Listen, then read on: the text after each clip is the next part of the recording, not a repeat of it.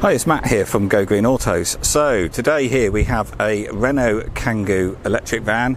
It is a ZE33, which means it's got 33 kilowatt hour battery pack. That battery is owned, and it is the Maxi van, the long wheelbase van. So this van is only 16 months old. It's only done 4,000 miles and it still looks like new. So looking around the back here, it's the business model. We've got the green number plates on it because it's a zero emission vehicle.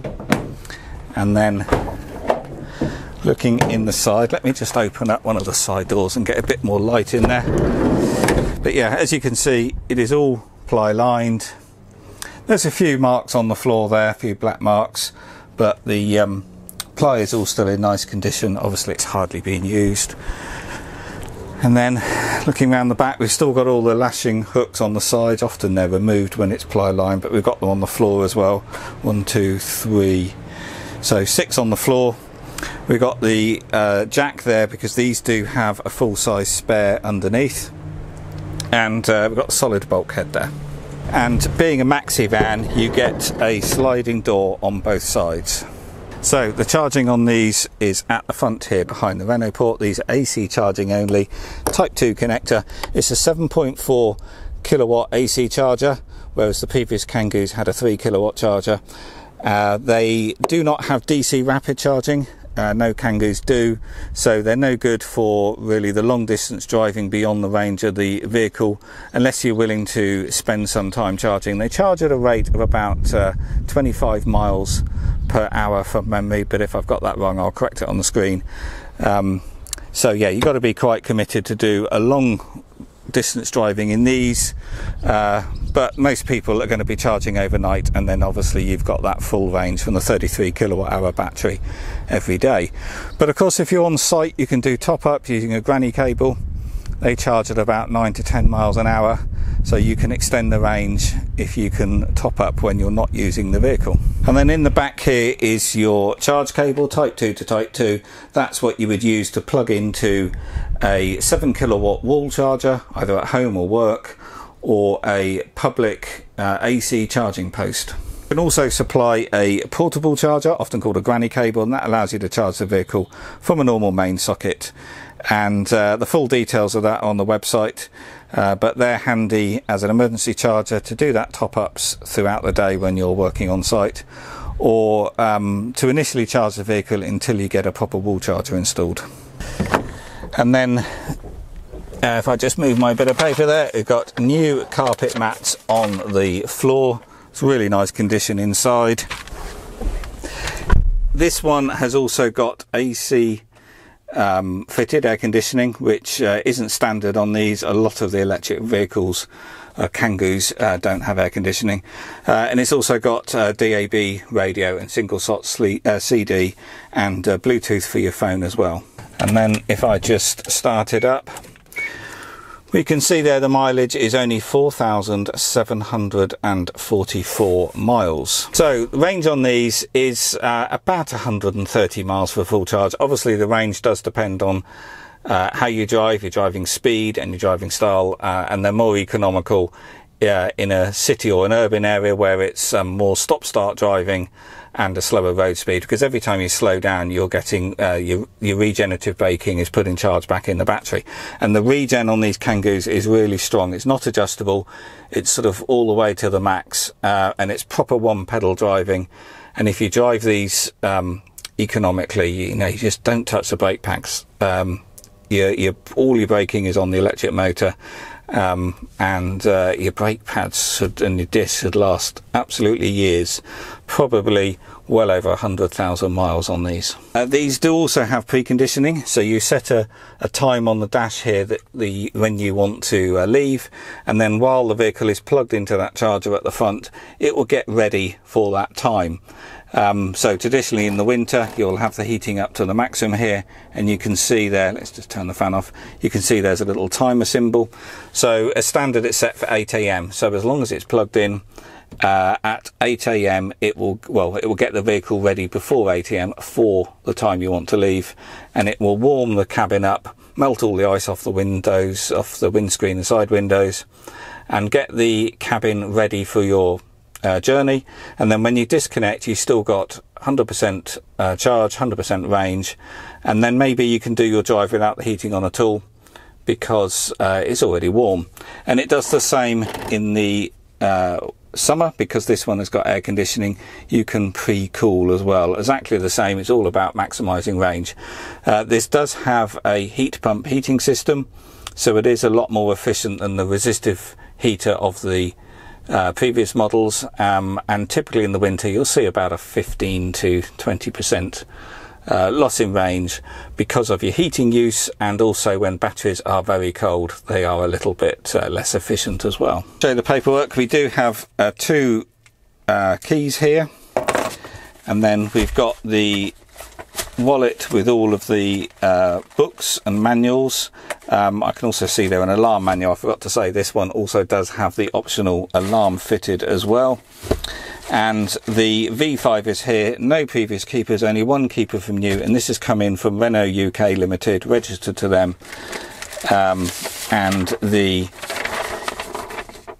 registration date is the 20th of the 12th 2019. So this has also just had a thorough inspection and a service, and what everyone wants to know is battery state of health. On these, the batteries are particularly good. The battery will more than last the life of the vehicle, but anyway, I have scanned the battery pack and the battery is still at 100% state of health. On these, the driver's seat is height adjustable there. Both seat belts are height adjustable as well, and the steering wheel tilts this way but doesn't go in and out. We've got the handbrake down here, two cup holders.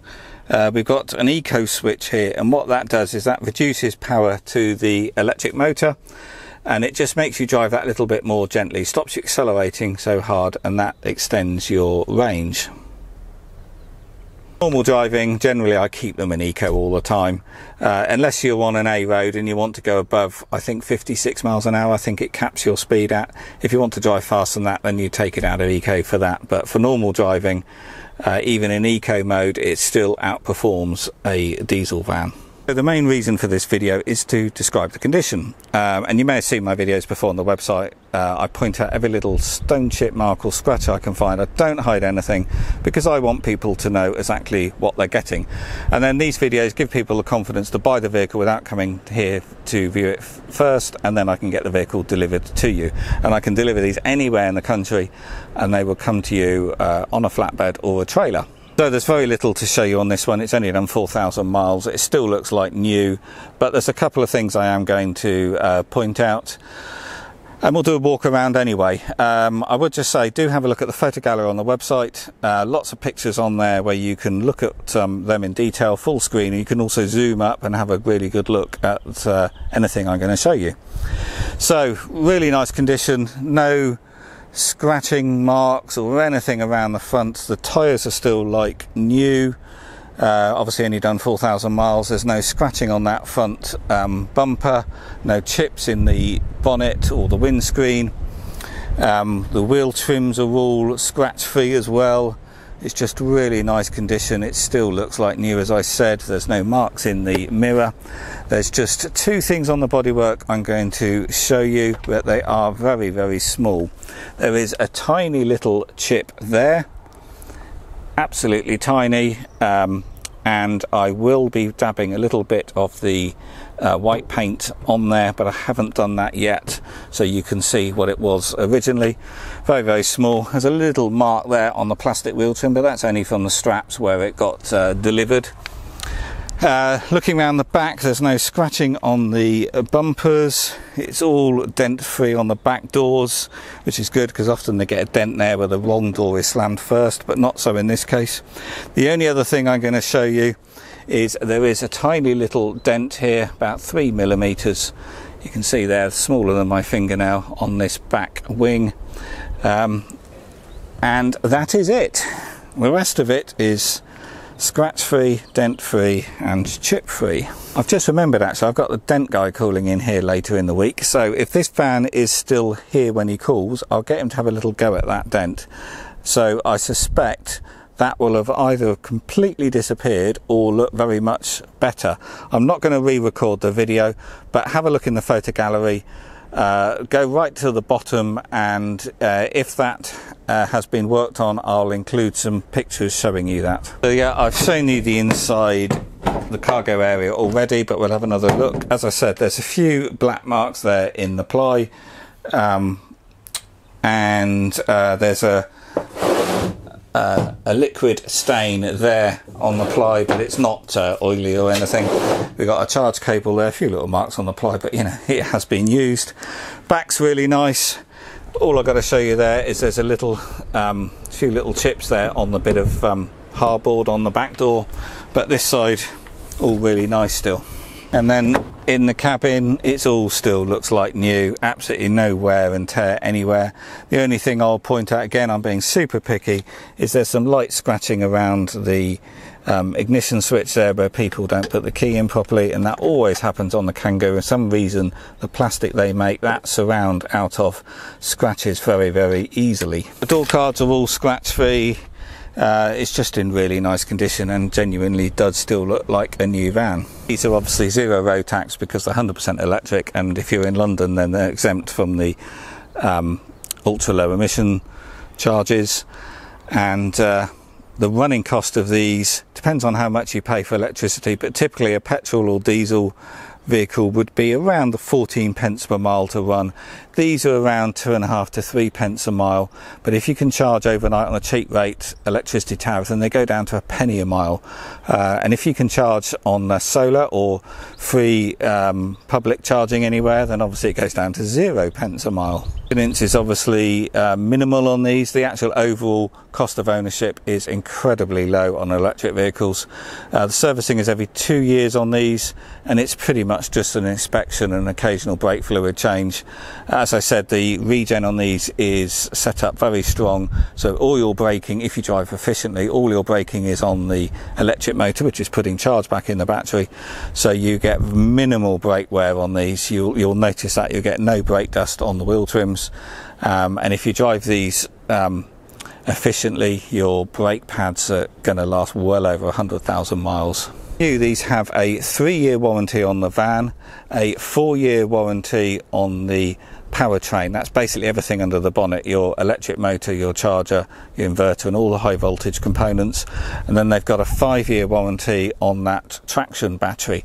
However, on these vans you can extend the warranty with Renault. You do it online and you can do it annually, and as long as you do it before the van warranty runs out at 3 years old, then you can keep the warranty going right up until the vehicle is 10 years old, and that's on the lot.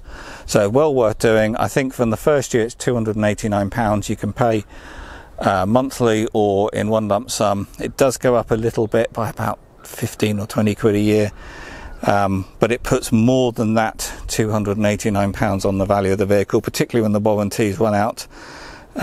It will put probably £300 or £400 on the value of the vehicle, so well worth doing, and quite amazing that you could have a van at 10 years old still, well, at 9 years old, still covered by a manufacturer's warranty. I think that's about it. Of course, everything else is on the website, so do look at that. And this vehicle is ready to go, so if you're interested, give me a call or email, and as I said, I can deliver these anywhere in the country, so it will come to you on a flatbed or a trailer, and it will be fully charged and ready to use.